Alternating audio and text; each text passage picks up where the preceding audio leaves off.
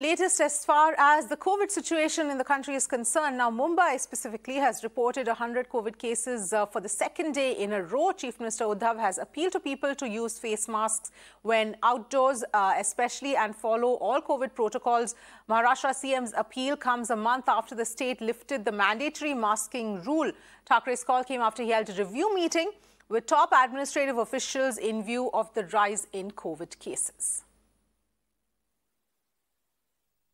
See, 2 days ago, a meeting was held by State Task Force and suggestions were given to Maharashtra state government to bring the mask mandate back. Now, on the same sequence, Prime Minister Modi and Chief Minister meeting over COVID review situation was taken place, and post that a meeting was held between the district collectors and Chief Minister of Maharashtra. Now, Rajesh Tope yesterday speaking to us, he said that we have suggested that mask should be mandatory in public places, but yesterday post the meeting, the Chief Minister office released a press release, and in that, the Chief Minister has appealed people to wear masks whenever going in public place or crowded places, although he has also asked the district collectors to increase the vaccination in the specific districts as well.